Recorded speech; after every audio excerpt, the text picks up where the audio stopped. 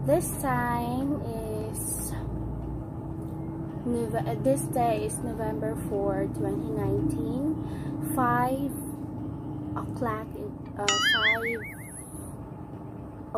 and 35 minutes.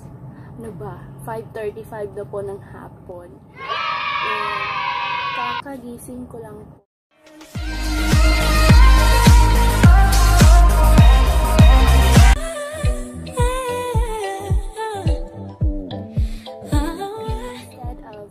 Streaming,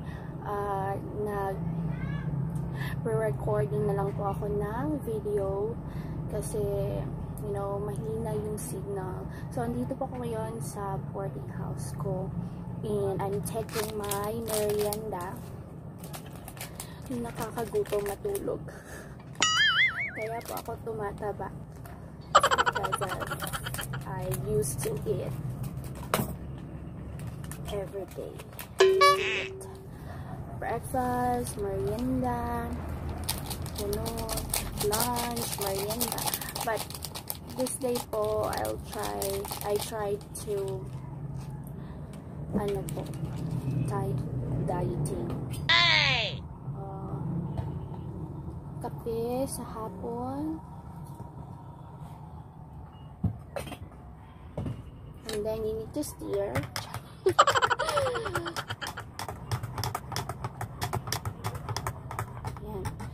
So, what I have today is I have spaghetti. It's 45 pesos lang po. Yan. Spaghetti, coffee, and 9 pieces of star bread. Tagpipiso lang po yan. So, mura diba? Saan ka makakita ng tinapay na tag 1 peso lang with, ano na siya, with sugar and other ingredients. So, piso is so sulit but, and very yummy. So, this spaghetti, I bought this spaghetti sa Quirinos. Yes.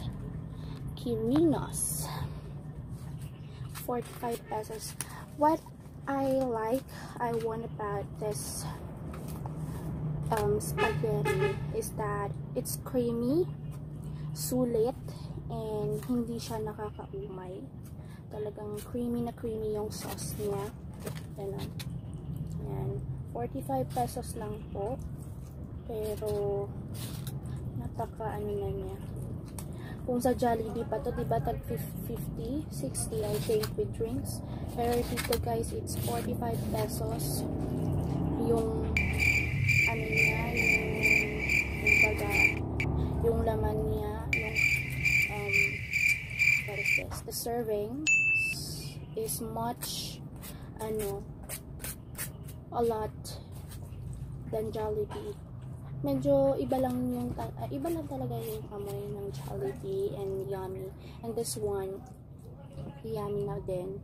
Sulit na din. So I'm gonna eat this as my merienda dinner. This one. All carbohydrates. Mamaya, kapag maggutom na ako, hindi na ako kakain ng kanin. Yeah. I will just eat 1 piece of apple. Yan na po yung na set of, you know, diet. So I'm gonna eat na.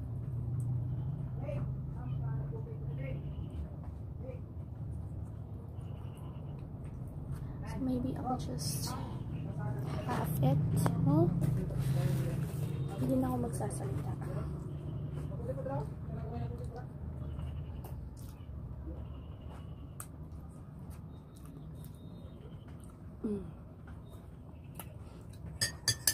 Super yan. Parang promotion. Promoting Nescafe Creamy White.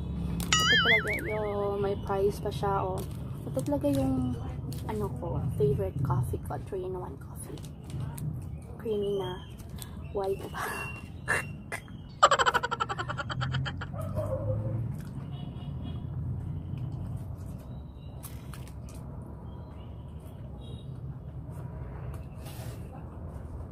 I don't think maubos ko siya. Ang dami, guys. 10 pesos ko yung binili ko. Kinain ko na yung isa kanina. Nag-isip ako.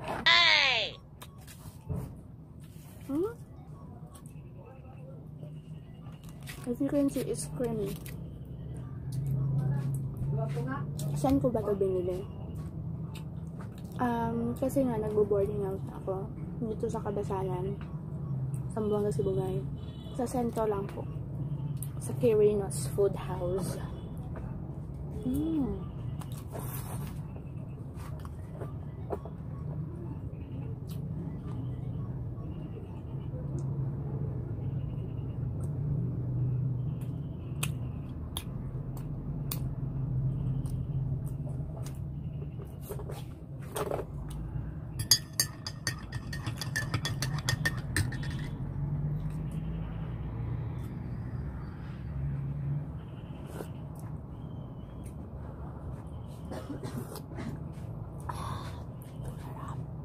Dad, bukan nito na.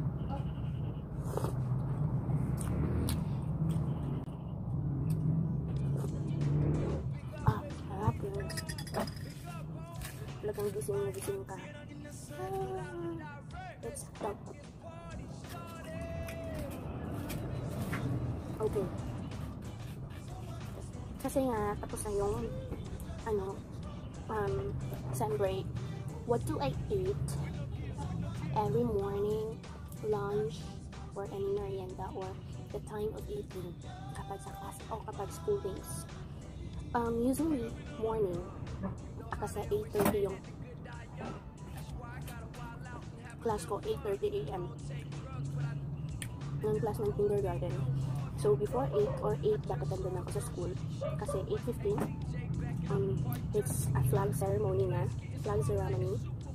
And then, with exercise, gano'n. Tapos, pagka 8:30 na, yun, preparatory activities sa school, sa classroom. Meetings, prayer, exercise, drills, yun naman at andan. And then, before ako pupunta sa school, I need to drink coffee muna. And then, as much as I have enough time pa, kakain na lang ako dito. Usually mga instant food, instant viand or food na lang yung kinakain ko, yung nagkakadali. And then, punta na school, ganon. After nun, kasi yung recess time namin after first period is 9:30. So, kakain na ako ng mga biscuit, sometimes binibigyan naman ako. Ganun guys. And pagbabaon na lang ako ng kanin, then bibili sa labas. Ulam. And then, paghapon kasi may mga giver na mga parents, kagad, binibigyan nila ako ng food or snacks. Yung mga parents ko, parents or guardian ng mga bata, hindi tipon-tipon sila. And then, nagbibigyan ng food. Tapos, nag-share din naman sila sa akin. And then, pag uwi ko galing ng school, I need to cook rice. And then, kasi hindi ako nagluluto dito sa warehouse. So, I just went or I just used to go to doon sa sentro. I bumili ng viand. Ano siya na?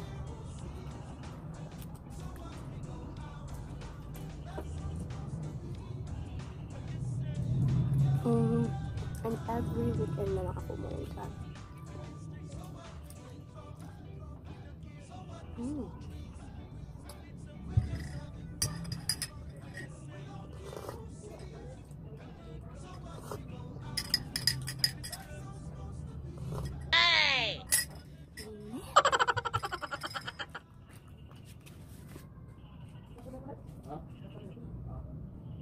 Yung mga Korean, may ways lang maganito. 4 left. Siguro hindi ko naman maubos. I'll just eat this tomorrow. Yeah, during coffee time.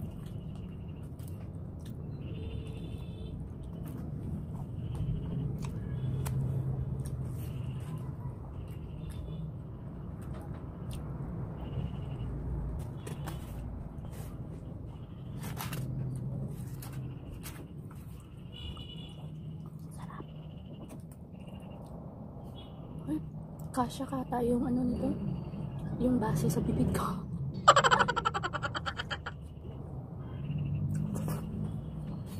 Sarap. Super creamy.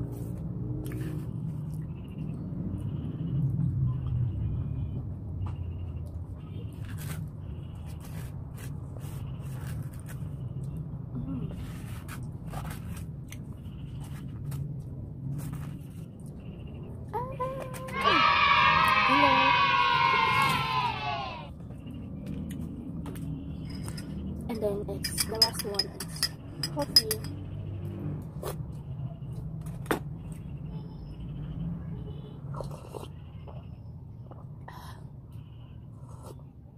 After nito, magpa-plancha ako ng mga uniforms.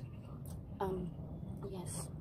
I have 4 uniforms, and then kapag Wednesday na civilian na lang kami, wash day. So, ganun guys, hindi ko na patatagalin pa since naubos ko na yung spaghetti. I hope that you finish this video and you might share this video to your friends so that they will know the creamy spaghetti that they can buy sa Koreans. Enjoy and have a nice day. Don't forget to subscribe. Thank you.